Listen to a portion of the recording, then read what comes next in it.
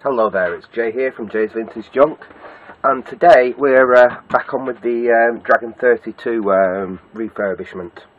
And what we're going to do today is we're going to concentrate on the modulator and power board at the back of the Dragon 32 here. So without further ado, I'm going to pop that out and get it on the bench. Now these aren't too bad to get out.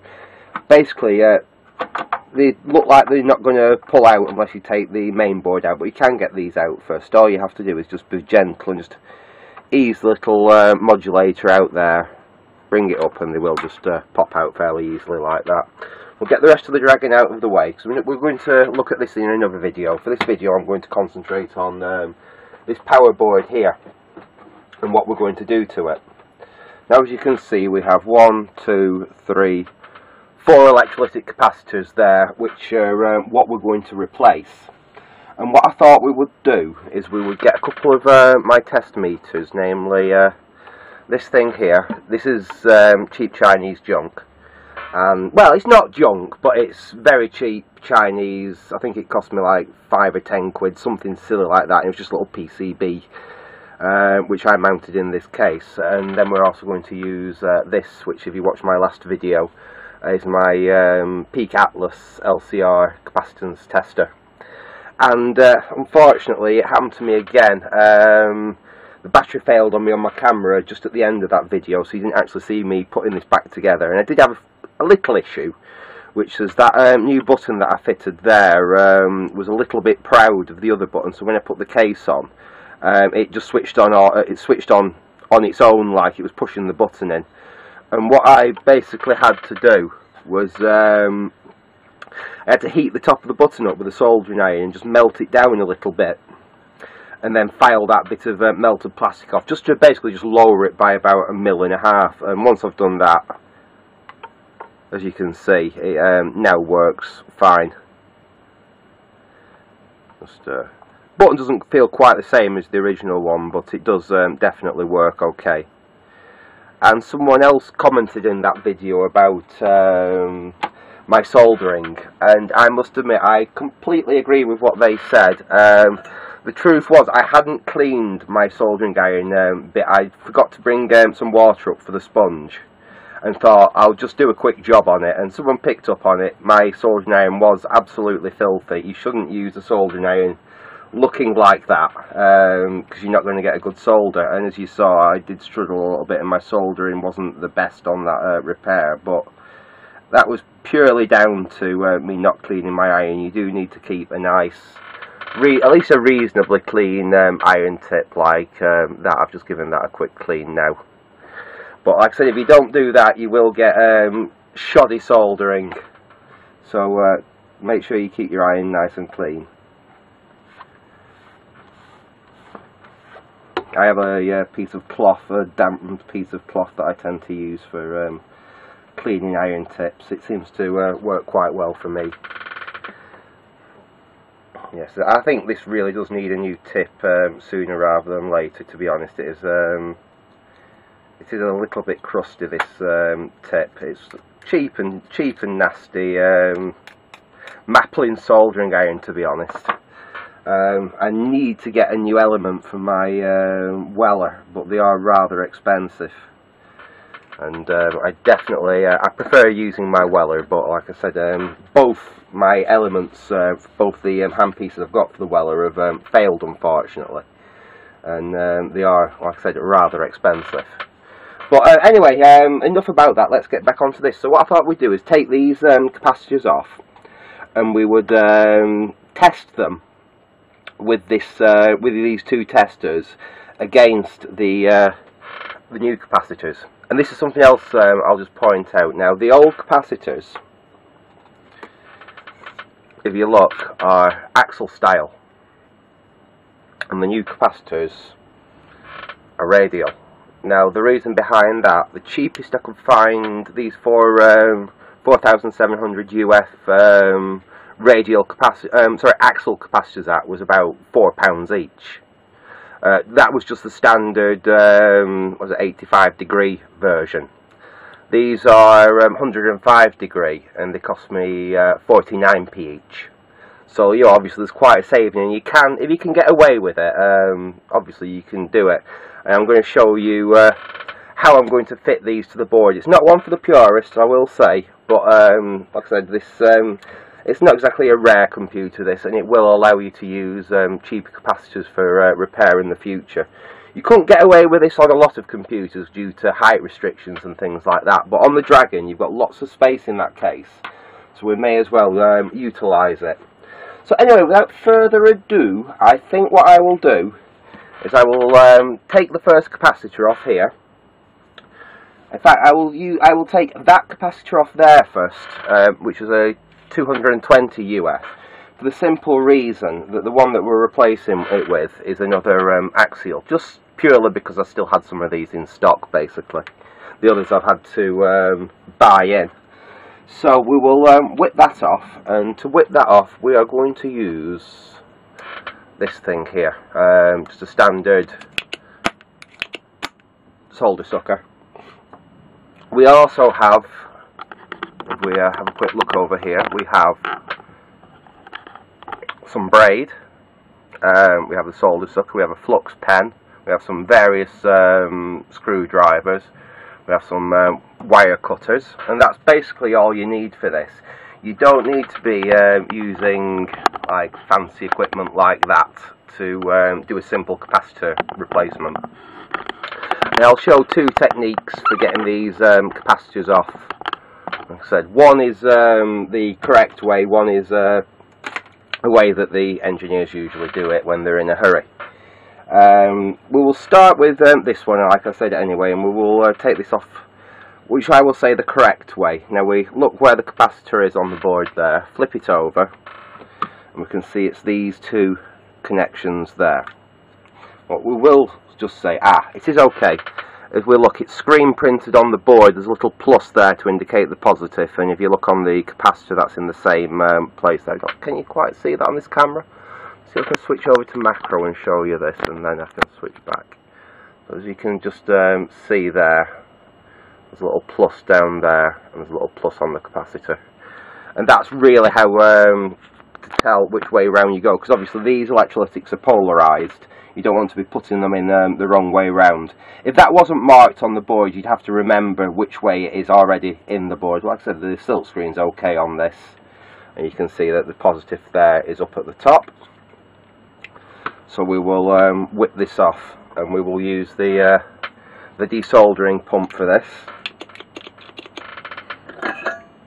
And all you want to do is just heat up the pad you wish to remove. Nice and gentle. Go in with the desoldering and just suck the solder away, like that. That's been cut really close with the board. That's going to be a tricky one. Let's just heat this one up, and there we go. Let's do a little bit more on that.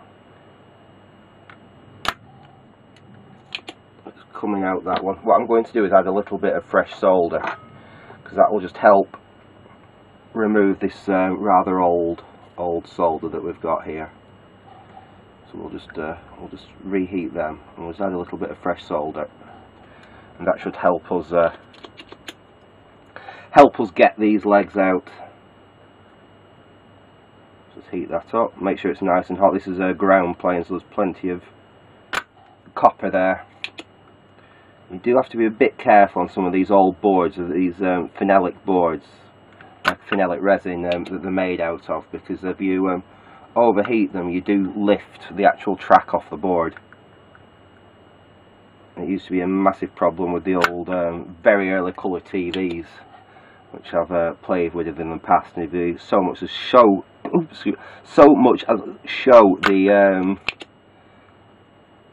PCB, a hot soldering guy, and the tracks lift off. There we go. I think that's looking reasonably clear now. Still not quite free.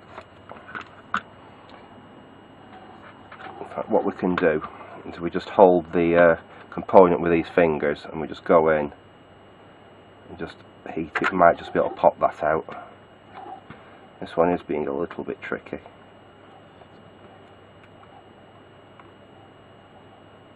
because that's bent over there. Let's see if we can get this. If you can get one side out, then you're alright. I think we're nearly out with that side. I do have, there we go, that's popped out now. Now we've got that one side out, we can get hold of it and just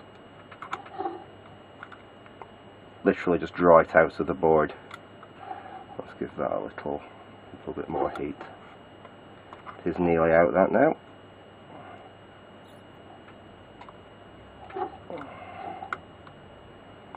There we go, it's out. And there we have it, there's the old capacitor out. And it does, there's no smell, but it just feels a little bit, perhaps greasy or like it may have been leaking. So what we're going to do, we'll just put the board out of the way for now.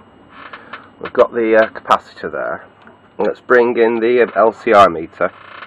I'll just try and get you a little bit closer so you can see the actual display on the meter. Now, unlike my other tester, this you do have to make sure which way around it goes. So it's positive on that side, negative on that side, and let's see what this tells us this capacitor is.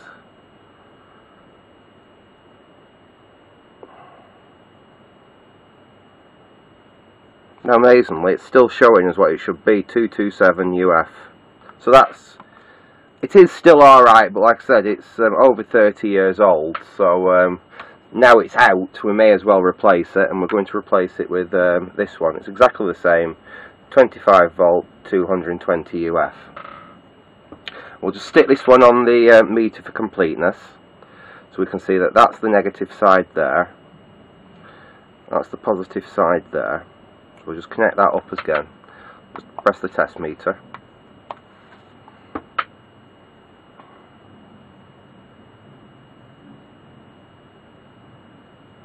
That's 228 UF, so it's about the same. You have about a 10% tolerance on these capacitors, but that's the new one. Just to show what kind of thing you'll get with one of the cheaper testers, I'll bring this my little Chinese one in, and we'll do the same test. The only advantage with this is you don't care which way around you put the leads. You can put them either way around, and because it's a component analyzer, it'll tell you what component it is and what value it is. So hopefully you can see that running. I don't know, can you? And that is telling us that that's 197 UF. So as you can see, it tends to read, and just to show, basically it tends to read low, these cheaper instruments. If we actually put the brand new one on there, this will probably read low as well. So let's have a quick look there. Yeah, I mean that's reading at 204.9, so the whole machine is actually reading the capacitance slightly low. I mean, it's not a major problem. I actually use this thing more than anything is identifying transistors and diodes, which it does very, very well. You can just use the three legs there, put them on a random diode FET, and it'll tell you what it is and which leg is what by the 1, 2, 3 there. So yeah, it's a useful piece of equipment there, but like I say, it's not too accurate for actually testing capacitors. Really, this is the type of thing you want, which is, like I said, it's a great little piece of equipment that. Anyway, let's get back on and put this new capacitor in the board. I'll just straighten the legs up because they have been bent round being in a storage box in my little drawers. I'll just straighten the legs up. And size wise, it's not dissimilar from the one it's replacing, which is a good thing. You want to try and keep around about the same size. It's not always possible, especially with the lower values, because the new ones are tiny really compared with the older ones. So we'll make sure we put this in the right way, and I just like to make sure the legs are bent round in such a way that when it's in the board you can actually read the value on the capacitor. It makes life easier in the future, that. So we'll just pop it through the board. Make sure it goes down nice and flat like that. And while it's down there, what I like to do, if you just pull the legs slightly to one side like that, it should hold the component in position. Then all we need to do is go in with the iron and just solder this in place. So we just go in like that. A bit of solder there, same on this side. Just go in, add your solder, there we go. And then what we need to do is trim off the legs now. We've got two options really for snips. These are 99p. These are not much more, they're about £3 from CPC. These are really what you want. You can use these, but using these you'll never get quite as nice a cut to the actual leg as where these, because of the way that they're shaped. They're just designed to go right down to the PCB and snip the legs off. So we'll go in there like that and just snip that off. And that's the first capacitor there replaced. Next we will do this capacitor here, and instead of using the old solder sucker, what we will do is, this is basically how most people used to change two leg components. You get your finger on the component, you heat up the solder, and you literally just roll the component out like that. Then you can grip the component, heat up the solder, and give it a quick pull. There we go, that's the component out. You can do that with really up to three-legged components. I wouldn't recommend it for anything bigger than that, because you're liable to damage something, but a three-legged component you can walk out of a board like that. It's fine for capacitors and stuff like that. What it has left, however, is it's left the hole. That hole's not so bad, that's open, but it has left that hole there blocked up. And all we need to do for that is a little bit of solder wick. And we've got two types of solder wick here as well. This is from the local pound shop, and if you look, it's actually like a metal coloured, and this is decent. So, well, it's not decent solder wick, it's okay solder wick from China, which has got a copper. Basically, it's a copper braid.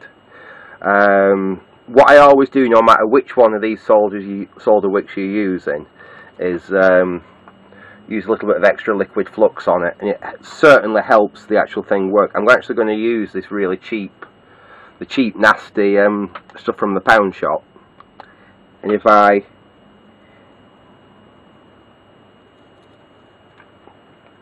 just add a little bit of liquid flux to it, you'll see it's actually quite acceptable and it does work okay. We'll go over where we want to remove the thing, just hold the... It takes a little longer than with the copper stuff. It's not as good, but it will actually... Oops, not quite there now. This is where he says it and then he can't do... Oh, there we go, yeah. It has actually done the job. It's removed the solder. And as you can see, it's on the solder wick there. But this is not as good as the stuff. I mean, this is probably about £2.50 a roll.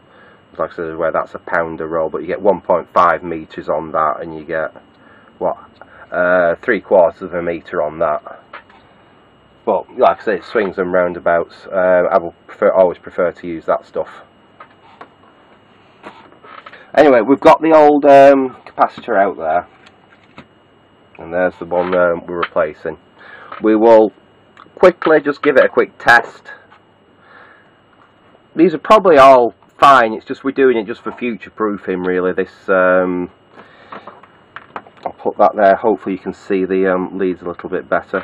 We really are just doing this to future proof this Dragon, make sure it carries on working for the future. So that's positive on that side, this is negative on that side, like that. I'll switch the tester on to see what it says. I don't know if you can see that.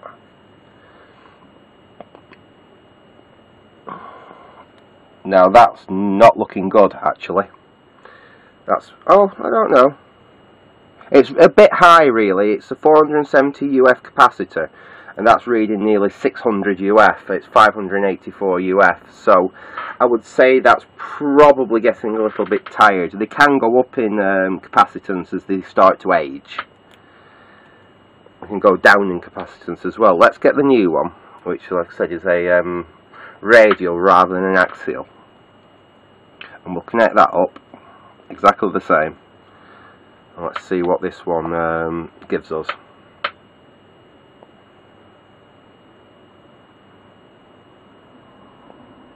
There we go, that's much better, 456.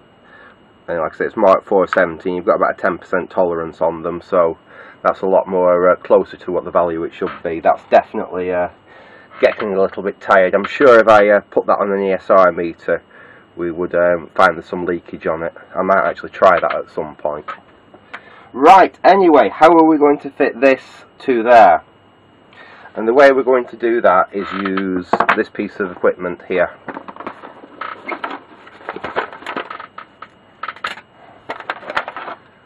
Which is my PCB drill. And basically what I'm going to do is I'm going to drill another hole so it can take an upright radial capacitor. And that's easy enough to do on this board, because if we look, we've got these nice big planes. So we're still going to be drilling in to the nice big plane there. So that's the capacitor. So basically what we're going to do is we're going to move the ground plane connection from there to over here. We put this capacitor in place the wrong way around. We can get a rough idea where we're going to actually drill this hole. It's not going to be perfect, but it's certainly going to be usable. Right, so we're basically going to go here, where I'm going to take off a little bit of the solder mask there,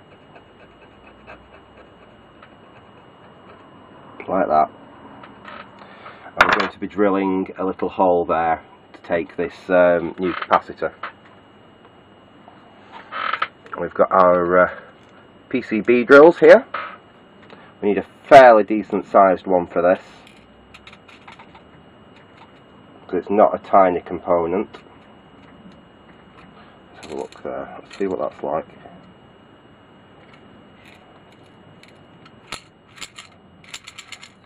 There we go.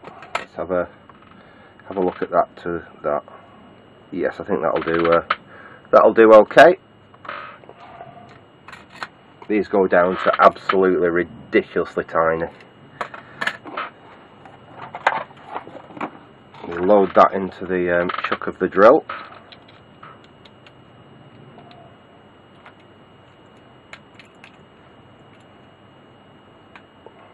I reckon it's got some crud in the bottom in my drill here.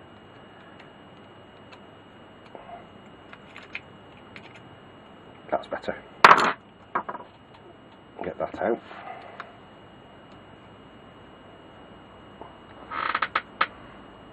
Okay.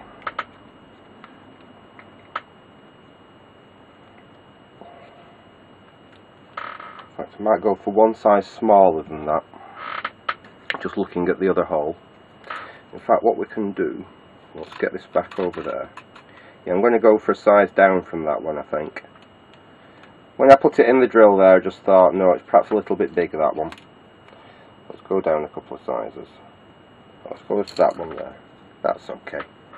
We'll try that in the hole. It's slightly bigger than the original hole, so that'll do.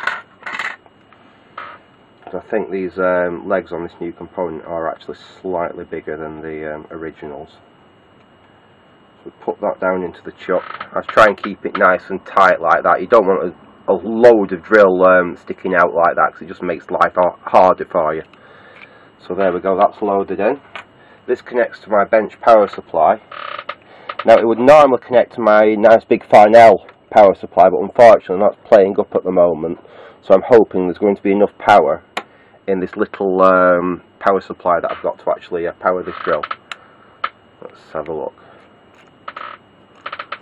We're not getting anything there. Let's try that again. There we go. That seems to be working. And all we're going to do is basically just drill a little hole in the PCB there. And I'm going to do it on this side. If you do it on the other side, you risk pushing the actual foil off. Let's just go in, and that's it. All you need to do, we're through. While I'm here, I'm just going to clean out that hole there for the next capacitor. Switch that off. As you can see, we now have our new hole for our new component. There's the old one, there's the new hole there. So basically positive goes in there and negative goes in the new hole. Put the capacitor in place.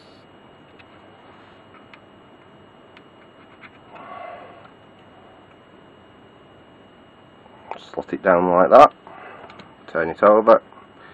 Now as it's sitting like that, it's nice and easy because the weight of the board is going to keep it in place. Get another little bit of solder.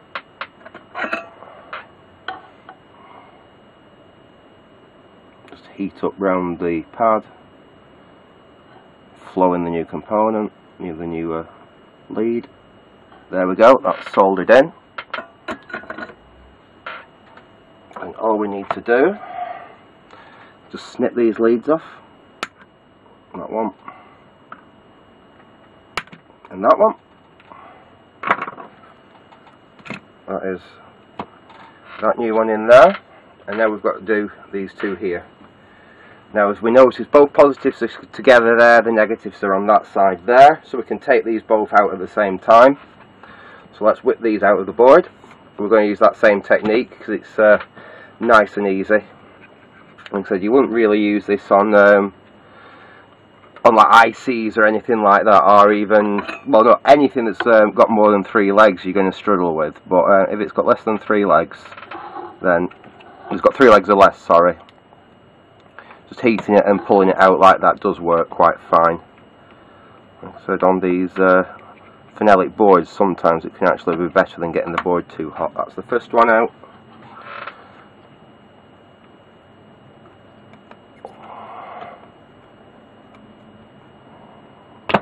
That's that one. Just heat that up again. There we go. So that's the 2 capacitors out. There, we've got them. Let's see what they are. Let's get the old LCR meter back in. Let's see if I can get you a little bit lower down. See if you can actually see this meter properly. Right, there we go. Hopefully you'll be able to see that. Now that's positive that side there. That's negative there. So that's connected up, if you can see. We'll test the press the test button. I don't know if you can see that or not.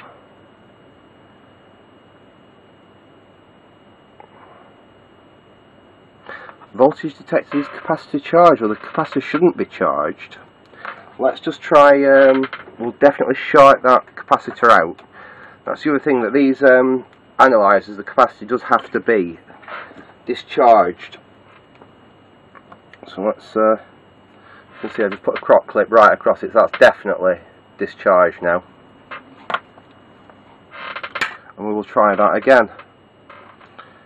That's positive on that side, negative on that side, like that. That's connected up.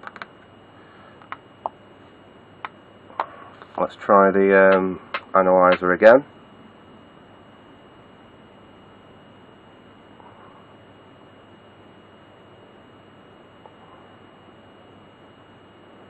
Now that's coming out at 6,500, and that's meant to be. Right, well, I'm back. Sorry about that. My camera decided to just randomly stop recording then. So let's just try that bit again, because I don't know whether you actually got that. So anyway, we've got this capacitor connected up, and I will press the test.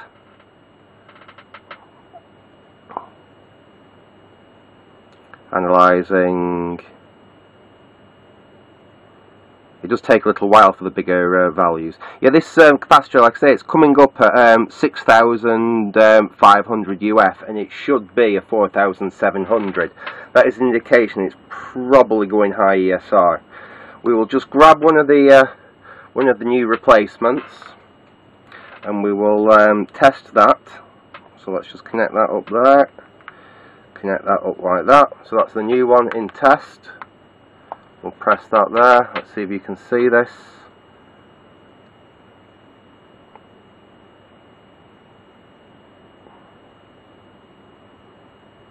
And there we go, that's much better. That's 4,800. So that's a lot more closer than what it should be. Like I said, remember, you've got 10% tolerance on these capacitors anyway. Right, just out of interest, let's just test that other large one that we just removed, which may have rolled onto the floor or something. Now, where's it gone? Where's it gone? It's sod's law, this. They always seem to roll off when you least expect me. Oh no! This is how stupid I am. It's here. I was using it to prop the meter up. So, right, there we go. We'll put that one under there, and we will test this other one that we pulled out of the board.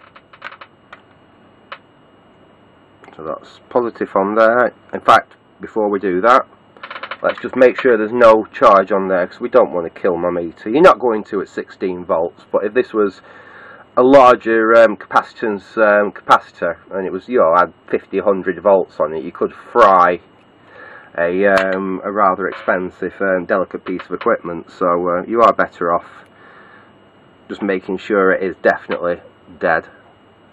Right, there we go. We're connected up like that again. Let's press the power button.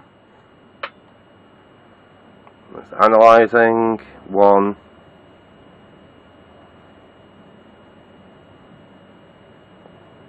Yeah, that one again, 6,400, so it should be 4,700. It's definitely gone up in capacitance. So we'll get them out of the way. We might as well test the last of the new capacitors as well, just for peace of mind. So these should last pretty much indefinitely, to be honest, because the old ones are 85 degree rated capacitors. The new ones I'm fitting are 105. It doesn't get that hot in the Dragon anyway. Again, we've got 4,900 on that one, so it's much better than what we have taken out of the board. So there you go. That's the new capacitors. All we need to do now is fit these two to the board, and we're going to do that exactly the same way as we fitted that to the board. So what we're going to do, we spin the board over. We can see where the positives are there. So basically what we're going to do is we're going to drill a little hole there, and we're going to drill a little hole there, and that's where we're going to connect the new capacitors. So they're both going to be pretty much together, but that's not a problem. What we will do is we'll scrape a little bit of the mask off here, like that. So this is just the ground point. And we'll scrape a little bit of the mask off over here, like that. So we've got our 2 points where we're going to make our new holes for the new capacitors. One there. You don't want to take too much of the mask off, just enough that you can actually drill a hole, and that's where the solder is going to go. So let's again switch on the drill. You do need a steady hand for this, I will say. That's the first one done.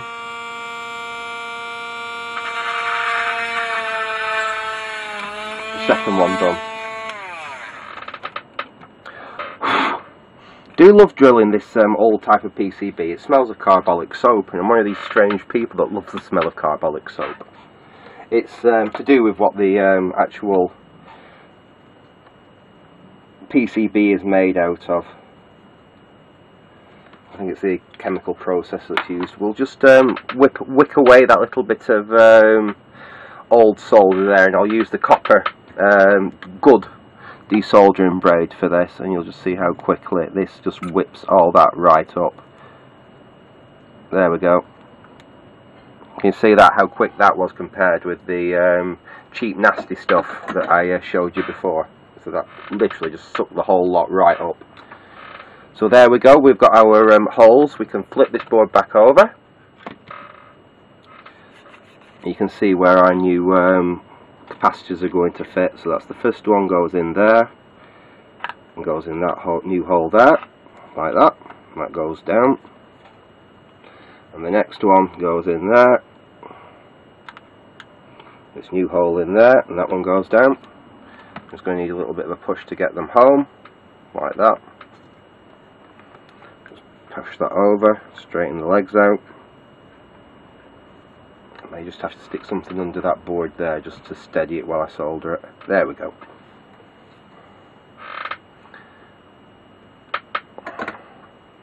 In fact, I'm not quite happy with that one because where it went in the board, it's just right at the edge of where I took off the shadow mask there. Not shadow mask, is it shadow mask? I know that's on a TV, shadow mask. The paint, the mask paint. We're having a senior moment at the moment, I can't remember what it's meant to be called. There we go, that's better. We'll get that back in now.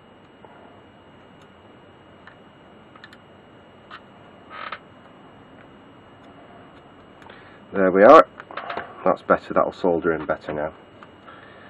Just make sure they're nice and flat down as far as they'll go, like they are. Yep, happy with that. And we'll come in with the soldering iron again, heat up.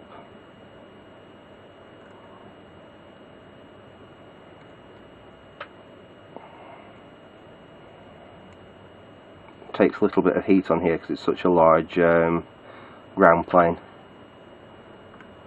Do the same on this side, just heat it up, get the solder to flow.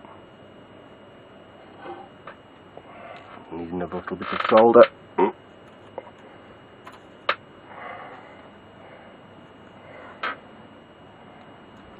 And we'll go in there, solder these in. Okay, as I know we need to do, just snip off the excess of the legs.